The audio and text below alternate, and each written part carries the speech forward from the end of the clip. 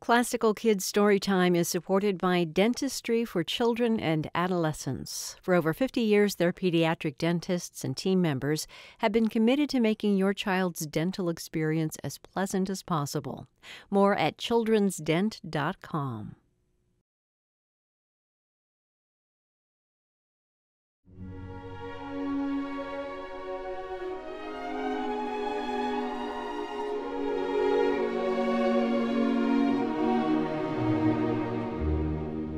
Welcome to Classical Kids Storytime from American Public Media. I'm Valerie with our version of Beauty and the Beast.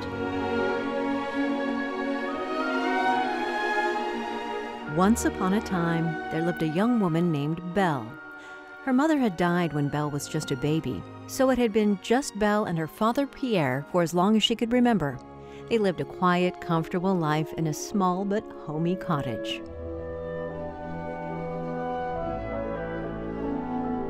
Pierre really depended on Belle. She was the one who'd make sure there was food on the table, fresh flowers in the house, clean clothes for her dad, tea at his bedside. He told her often how special she was.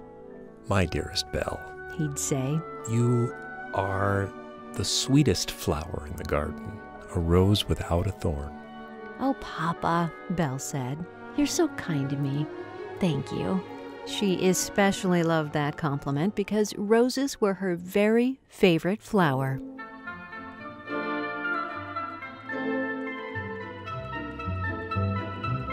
Every few weeks, Belle's father would climb onto his horse and ride to the next village to deal with his business. Before he left, he'd kiss Belle goodbye and ask what she wanted him to bring back for her. Belle always asked for things they could both enjoy, a special cake or fresh pears, or yarn to knit their socks. But this time she saw how tired her father looked, and she didn't want him to have to carry anything home. But he insisted, so finally she relented and said, "Okay, flower, bring me a rose, please." And away he rode to the next village. Pierre's business took much longer than he expected. He was troubled to see that the sun was already setting. He was exhausted. He knew he should probably stay at the inn for the night, but all he wanted to do was fall asleep in his own bed. "My horse knows the way as well as I do," he thought to himself. So off they went.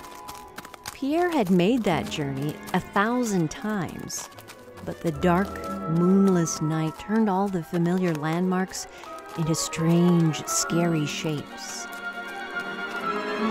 One wrong turn, and then another, and boom, he was lost. He was just about to fall out of the saddle from sheer exhaustion when he saw a light ahead. It was a castle. He almost cried with relief. He could spend the night here, maybe have a meal, and then head home in the morning by the light of day. He walked to the door, which, oddly, was halfway open. "Hello!" he called out. "Hello!" as he pushed the door open. "Hello!" But he heard nothing. He walked further inside and saw a huge feast laid out on the dinner table. Roast beef with potatoes and carrots and onions and all sorts of other yummy vegetables. The fluffiest, butteriest bread still warm from the oven, 3 kinds of pie, and an enormous pot of steaming hot tea. He wondered for a minute who in the world lived there and why they would prepare such an amazing dinner if they weren't there to eat it. But those questions were drowned out by the sound of his stomach growling. He thought, "Well, there's obviously plenty of food on this table, and whoever lives here will surely take pity on a weary old traveler." So he dug in, and he ate till he was full. And then he stumbled over to a couch near the fire and fell fast asleep. When he woke the next morning, he looked around for the master of the house, hoping to explain his intrusion and offer his thanks. But there was no sign of anyone, so he went outside to saddle his horse. He found himself in a beautiful garden, an explosion of color.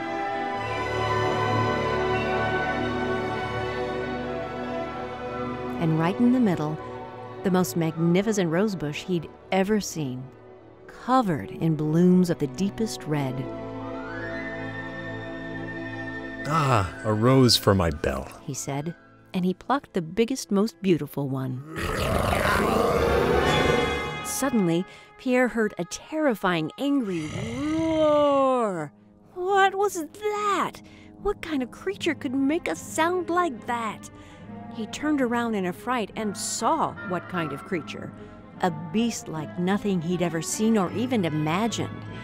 The snout and the mane of a lion, but with the tusks and hooves of a wild boar, and the size and strength of a bear. "Who dares to steal from my garden?" roared the beast. I'm sorry, I meant no harm. Cried Pierre. I only wanted to bring this perfect flower home to my daughter Belle, who is as beautiful as this rose and pure of heart. The beast stopped in his tracks with a calculating look in his eye. "Pure of heart?" he thought to himself. "Maybe she's the one." But he said not a word to Belle's father, just picked him up like he weighed nothing and carried him inside, where he locked him in a cold, windowless room in the basement. Then the beast wrote a note for Belle. "I have your thief father. Come if you wish to negotiate his release." He pinned the note and the stolen red rose to the saddle and spoke gently to Pierre's horse. "Go home now and find Mistress Belle."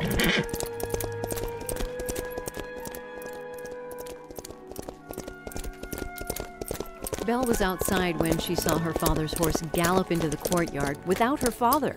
She ran to meet it and quickly read the note. "Thief? Father? Impossible!" And then she saw the rose and she burst into tears, because she realized it was her request for the flower that had gotten her father into trouble. Without a second of hesitation, she swung herself up onto the horse and said, "Take me there."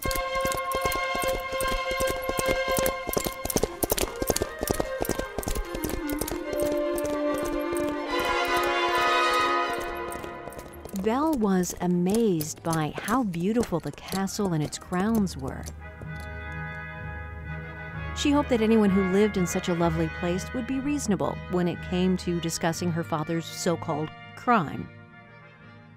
The beast met her at the door of the castle.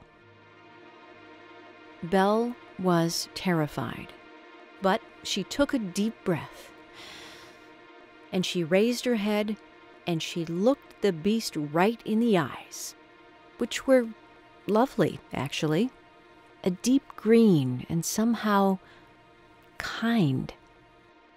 Belle saw that he wore a suit of the finest silk with a ruffled collar and jeweled cufflinks. He seemed to be gentle, and it put Belle at ease. She relaxed even more when he bowed and politely welcomed her to his home, and then offered her his enormous arm to walk into the castle. She flinched at first, but when she rested her arm on his, she was surprised at how soft his fur was. They walked to a dark corner of the castle where her father was being kept. She and her father began to cry as they hugged. The beast saw two people who cared for each other very much, and it made his heart ache, because he hadn't experienced that kind of love for so long. Belle turned around just in time to see the beast wipe away a tear with a sad, wistful expression on his face. He cleared his throat and said gruffly, "Your father trespassed into my home, ate my food and drink, and stole from my garden. By law, he is a thief and my prisoner. I will keep him here as my captive." His plan was that Belle would return often to visit her father. But then she said something that shocked him. "I will stay here in his place to pay his debt." "Belle, you mustn't!" her father cried. But Belle was practical. She knew that, yes, without her at home, her father wouldn't eat as well, the house and his clothes wouldn't be as clean, but he'd survive. But if he stayed as the beast's prisoner, his business would fail. There would be no money to buy feed for their animals or food for herself, no way to pay for coal or cooking oil or firewood or any of the 100 other things you need to maintain a household. That meant eventually they would lose their sweet, homey little cottage, and Belle was not going to let that happen. "Don't worry, Papa," she whispered to her father. "I know in my heart the beast will not harm me. I feel sorry for him, and I see a kindness in him. I'm sure he'll let me come home soon." And then, with a courage that surprised them all, Belle squared her shoulders once again and said to the beast, "I'll stay here, but as your guest, not your prisoner. No dark dungeon for me, thank you. I'll have a bright, sunny room, please, with a view of the garden." "As you wish, Mistress Belle," said the beast, and he made all the arrangements while Belle kissed her father goodbye. "Don't cry, Papa. Everything's going to be all right."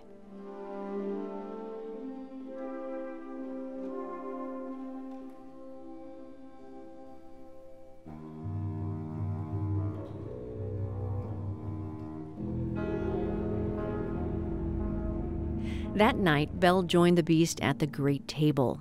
The beast nodded his head to her a few times during their meal, but he didn't speak until they'd finished. The beast held out his hand, and a perfect red rose appeared. "Do you love me? Will you marry me?" Belle didn't know what to do, so she blurted out the first thing that came to mind. "Love you?" she said. "I don't even know you. No, I can't marry you. I stayed here so my father could go free, that's all." The beast scowled and said nothing, but he still gave Belle his arm to escort her back to her room. He bowed good night and left her in silence.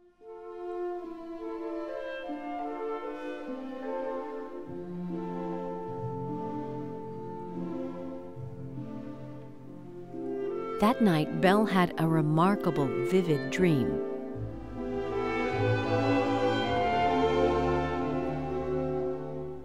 She danced a waltz with a handsome prince who was wearing a suit of finest silk.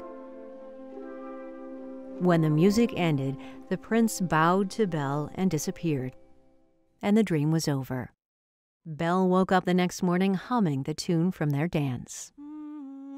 She looked around her room, which, by the way, not in the dungeon, and she saw that it was indeed sunny, and she ran to the window, overlooking the garden. Yes! She explored the entire castle that day and never once crossed paths with a beast. She didn't see him again until dinner, which was, like the night before, eaten in silence until the end. "Do you love me? Will you marry me?" Again, Belle said no.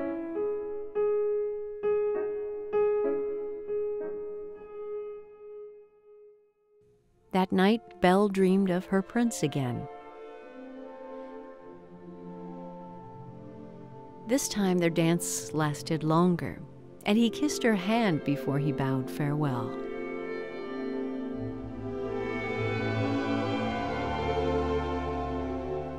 The beast was unfailingly polite to Belle. He enjoyed showing her around the castle and describing its paintings and tapestries. He especially loved walking in the garden with Belle.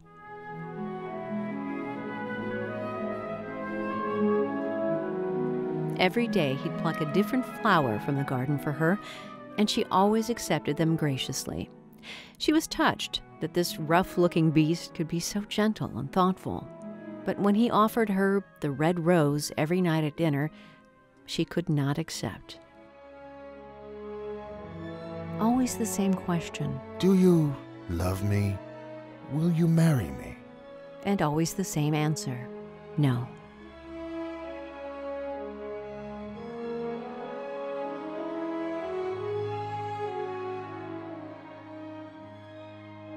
Although her life in the castle was actually quite pleasant, as the weeks went by, Belle got more and more homesick. Finally, one night at dinner, "I want to see my father," she said. Will you let me go? The beast sighed. I will allow it, he said. on one condition. You must return to me in exactly 1 month. If you do not... And he trailed off because Belle had stopped paying attention after he said, I will allow it. He took a ring from his own giant paw and placed it gently on Belle's finger. It was clearly a magic ring, because somehow it fit her perfectly, even though the beast had just been wearing it.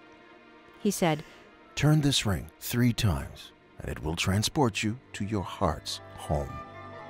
He carefully but quickly grasped both of Belle's small hands in one of his own giant paws, and he touched her chin with the other. Belle, look at me. 1 month. Promise me. Belle looked at his sad eyes, and she felt a tiny bit sad herself. But then she thought about her father, and she twisted the ring. Once. Twice. Promise me, Belle. She twisted the ring for the 3rd time. I promise. And she vanished from sight. Belle's father cried with joy when he saw her. My dear Belle, thank heaven you're home again. Please, don't ever leave again. But Papa, I can't stay, Belle said sadly. I only have 1 month with you before I have to return to the beast. I had to promise or he wouldn't have let me leave. Pierre said, What was this agreement? What happens if you don't go back? Well, I don't know, Belle said. He didn't say what would happen. He just said I had to return. He seemed so sad that I wanted to go, Belle, said her father. You don't really intend to go back, do you? What kind of life would that be? Stay here with me. I need my daughter. Belle had always listened to her father, so she nodded and said, All right, I'll stay.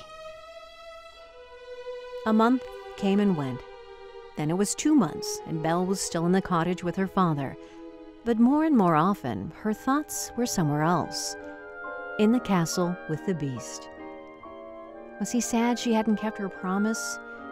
What if she'd done something wrong, really wrong, and hurt the beast? One night, she fell into the same dream she'd been having since her first night in the beast's castle.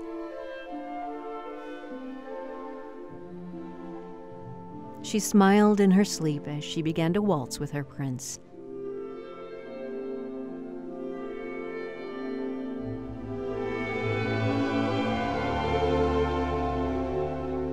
But wait, it wasn't the prince. This time it was the beast himself. Belle woke with a start. She realized at last that it was the gentle beast she loved, no matter what he looked like or what form he took. And that nagging sense of worry that she'd harmed him exploded in her. She needed to find him right away. She thought about leaping onto her father's horse to ride to the castle, but even that felt like it would take too long. The ring, she remembered, as she began to twist it around her finger. Take me to my heart's home.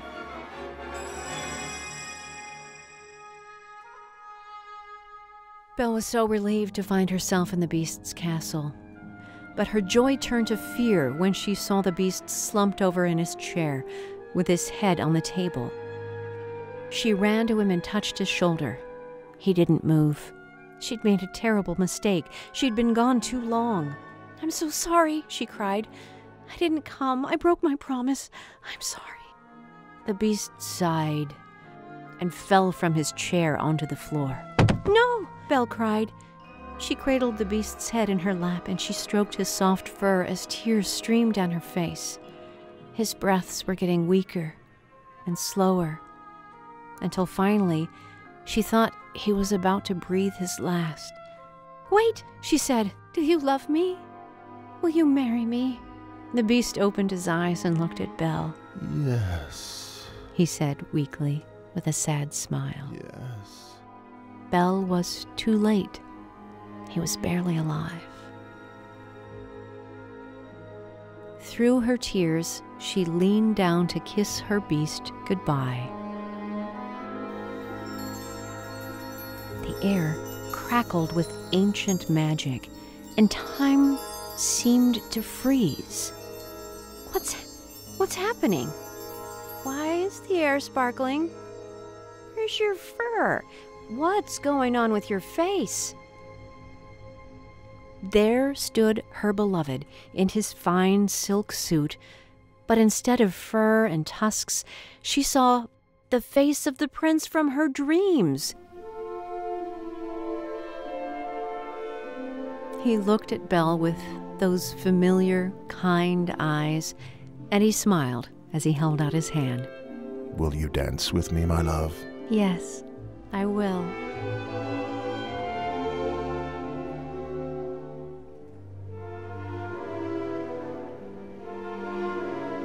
And Belle and her prince lived happily ever after. The end. Thanks for listening to Classical Kids Storytime from APM, American Public Media.